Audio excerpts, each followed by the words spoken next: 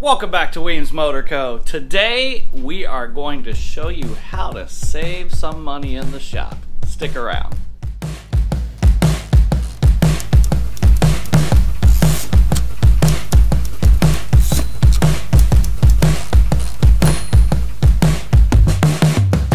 Alright, so it's been a while since we did an update on the old 1950, we called it a 7, but it turns out it's a 1956 Triumph Desert Sled that we're getting ready to build for the Biltwell 100 race across the Mojave Desert.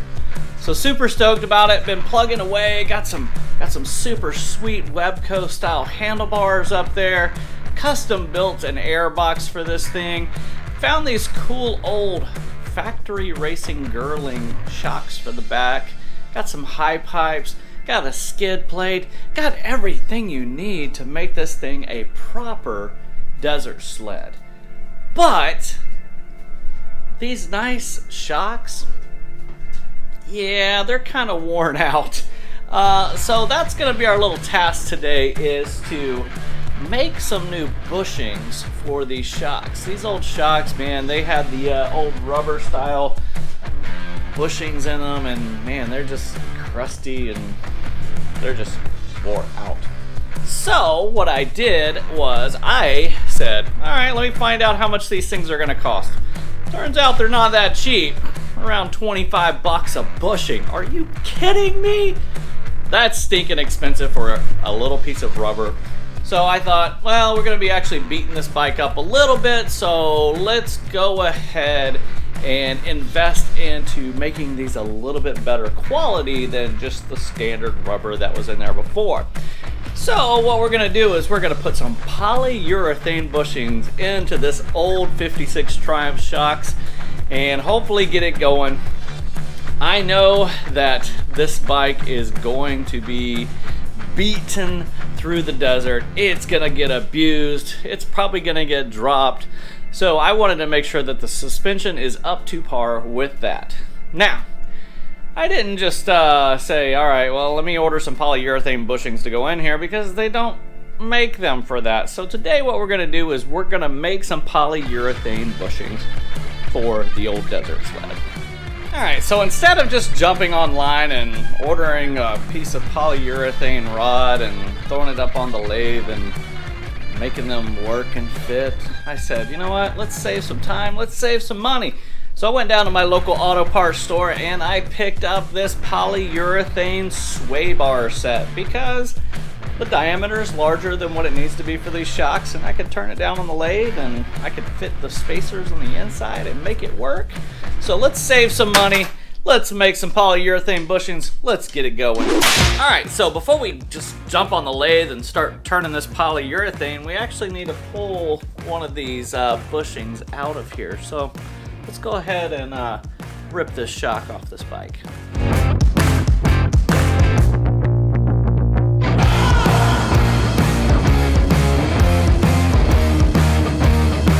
Got it.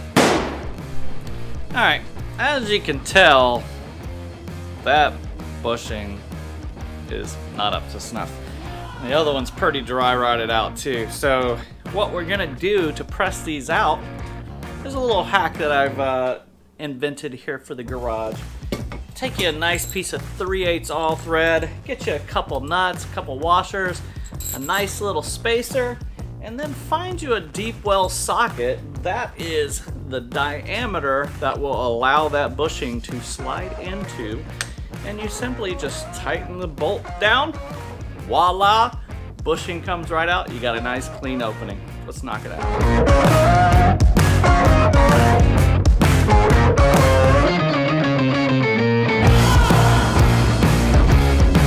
Now that we got those bushings removed from both ends of the shock, you simply want to take a measurement on the inside diameter of the shock.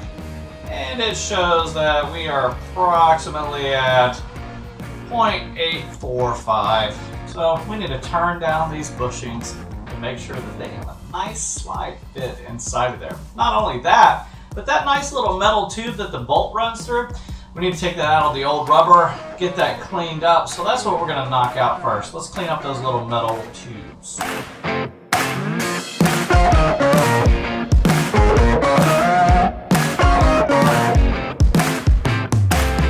like that. Good to go. Alright, now that we got all those little bad boys cleaned up, we're going to need to make sure that they fit inside of that polyurethane bushing. So, right now they don't fit. However, when they do fit, we want to make sure that it's a nice press fit. That way it's not loose, and we don't want any loose stuff in our suspension. So we're going to measure the outside diameter of the metal tube, and then we're going to open up that hole so that these things will slide and press in there and hold for the desert sled. Let's do it.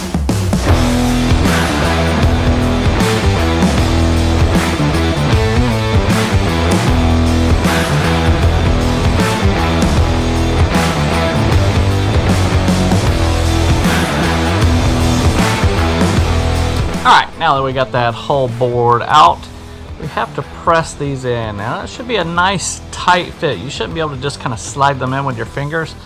So, don't have a press here in the shop, but I do have that lathe, and I think we can make this work. Let's do it.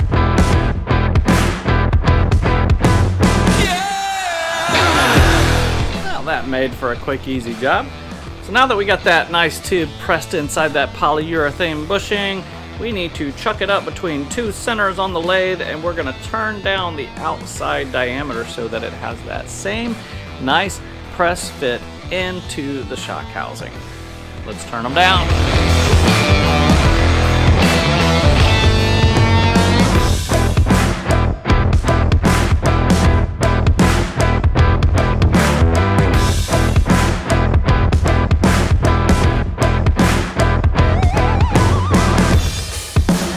Got that turned down nice and neat.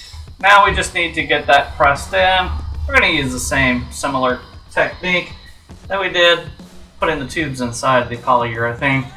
This time we're just going to add a little bit of grease to the outside, just makes it a little bit easier to press that in. Now, when you're doing that, you want to make sure that you find a socket that is very similar in the diameter of your bushing. That way, as it's pressing in, the rubber wants to expand, that holds it together. Slides in nice and neat. Let's do it.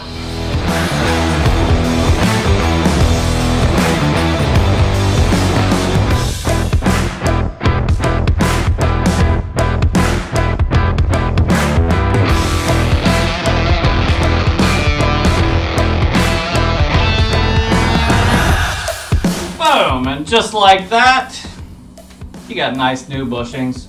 Do it 3 more times, and you got a set of brand new bushings all in the rear end of your suspension.